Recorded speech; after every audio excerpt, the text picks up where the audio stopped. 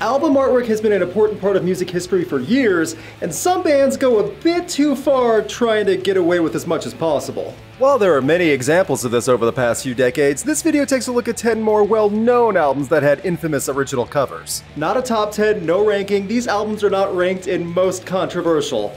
Also, only one artist per entry, as some of the bands on this list have several band album covers. You know how these videos work, let's get to it. The album cover for Guns N' Roses' Appetite for Destruction is iconic. The Celtic cross with skulls has a great design, simplistic but unique, instantly identifiable. Then you open up the liner notes and wow, robot sexual assault! What is wrong with Axl? What's crazier is that this was the original album cover choice. The, whatever you want to call this, came from a painting by Robert Williams, and absolutely no stores would sell it as is. Understandable. It's a hard sell to go and buying an album with that on the cover because you heard Welcome to the Jungle on the radio. As a compromise, the robot scene was put inside the liner notes and the cross was kept as an album cover, to which I think was an odd choice considering that this album was sold to the little ones back in the day, but then again, Axl loved to be wild, and yeah, this is wild, I guess. It's not the first bit of extreme artwork to be included in liner notes, but the fact that the group wanted this as the album cover, ugh. This artwork predates edgelord cringe by decades, considering they were going for shock value,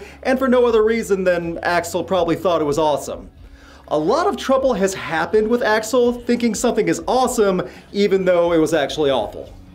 A lot. Speaking of another debut, back in 1988, Jane's Addiction was going to try and get all artsy and creepshow with their imagery. The original album cover for Nothing Shocking was something deemed a bit shocking, featuring nude conjoined female twins with their heads on fire. I mean, it's eye-catching if nothing else. Perry said that the image came to him in a dream. I'm not sure what kind of absolute bonkers stuff he dreamed about in the 80s, but if this was the winner, I'd hate to know the other wild stuff he dreamed up that didn't make the cut. The old paper bag treatment was given as stores would only agree to sell Jane's Addiction debut with brown wrapping over the cover. The album would still sell well and lead to bigger things before the tumultuous career of Jane's Addiction would have a world of problems. Can't deny that the band's major debut definitely had some heads turning, however. Word of mouth and radio play spread fast, and at the face of it all was some nice ladies on a rocking chair. That's sweet?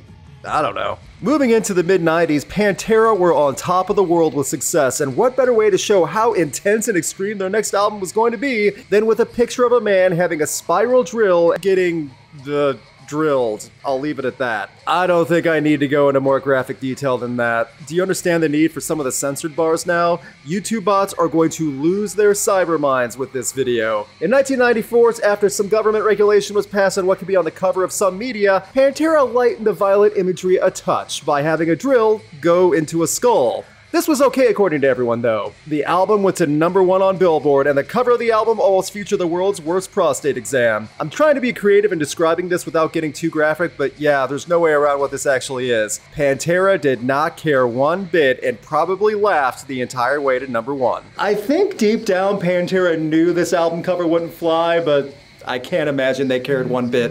Jumping back a few decades, Scorpions are no strangers to shocking album covers, as they've had several be quite upsetting to the general public over the years. The one I want to talk about is their artwork for 1979's Love Drive, featuring a well-dressed couple in the backseat of a car and a massive amount of chewing gum connecting a man's hand to a woman's breast. On top of that, the album back cover had the woman's breast completely exposed. The US market at the time lost their minds at selling this, and instead, the album was sold with a generic blue scorpion design. The artwork was done by Storm Thorgerson, and in a much later interview in 2008, the artist said, "Not exactly the most politically correct scene you've ever seen.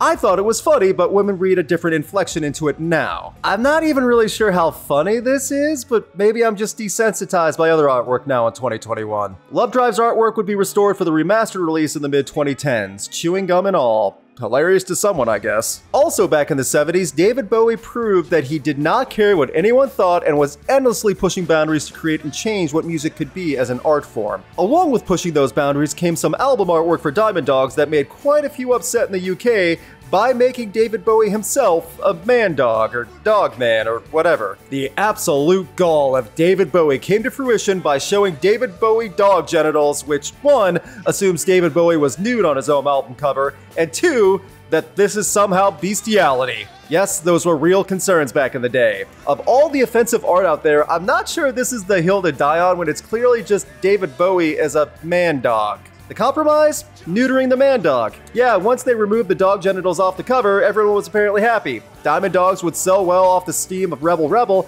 and David Bowie learned a lesson in how offended people can be over dogs. I think. I'm actually not sure if there's a lesson here. Of all the things David Bowie has done in his career, I feel like looking back at this, it kind of seems tame, even by 70s standards. Let's talk about angry church groups who hated heavy music. Poison was all about sex, drugs, and rock and roll. So when Poison decided to have a tiger-faced demon woman with an extra long tongue sticking out, everyone in Sunday schools across the country collectively lost their minds. This was a sign of the devil. Tiger-faced demon tongue woman. Really? This is what caused panic back in the day? I mean, Poison and their label caved and released a newer version just showing the eyes on the cover. There, now she's safe. Keep in mind, Open Up and Say Ah was a massive breakthrough for Poison. While critically it wasn't praised across the board, it sold well. So apparently Bambi, the model who posed for the album cover, was not a terrible idea. The controversy might have helped sell the album a bit more in the sleazy world of glam metal. I'm using controversy in the loosest term possible, by the way. Come on, this is nothing even by Bret Michaels standards. A few years after Poison's controversy, U2 decided to get in on the action as well and push some boundaries with their own album cover for Achtung Baby. But instead of a model painted up as a tiger with a long tongue, U2 decided on a collage of images, and one picture being of bassist Adam Clayton nude. That's it. Just a naked bassist out there. I mean, bassists don't get much attention, so that's one way to get noticed. The intention of the collage album cover was to have the images confound expectations of U2 and to contrast with past notions. The problem? Most stores weren't going to have it in the early 90s. Along with U2 having a fairly clean image as well as a strong religious fan base, some changes had to be made pretty quickly. A censored version of Clayton was mocked up with a black X and 4-leaf clover. However, select vinyl pressings would feature the uncensored musician still on the cover. Achtung Baby would be a reinvention for the band in the early 90s, and on the front of that reinvention was Adam Clayton's 4-leaf clover for the world to see. Do Irish men refer to that down there as their 4-leaf clover? Is that why they did it? Because U2 is Irish and, you know what? No.